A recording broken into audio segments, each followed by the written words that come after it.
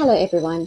I've put something together to speak you through your first assessment because if you're like any other college student, your first assessment usually causes a lot of stress and anxiety.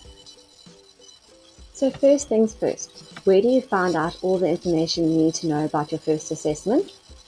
Over and above what I'm going to tell you today, your first source of information about your assessment is found in your module outline, which can be found on the Classroom on MySACAP. At the top of page 4, it tells you when your assignment's due, which is week 4 for this first one. It also tells you how many marks the assignment is worth, and this one is 80. And then lastly, it tells you how many words to include, which is very important.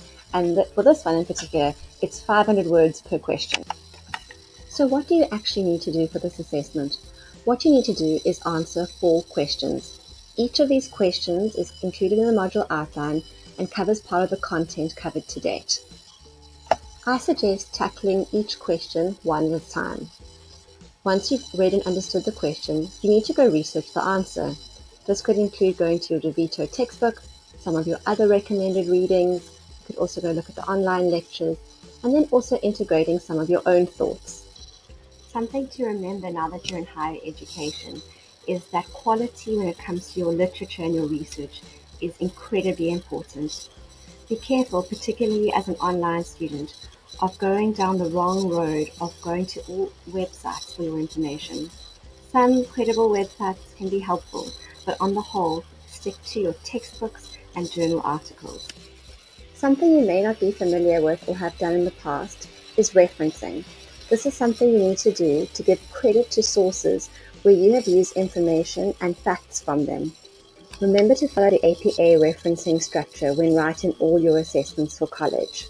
There are some helpful guides on MySACAP, and you can also look online for some more. To finish off, just a few things not to forget when you're writing your assignment. Ask yourself if you've answered the question at hand. Make sure you've stuck to the word limit. Make sure you've referenced in text as well as at the end of your assignment correctly and sufficiently.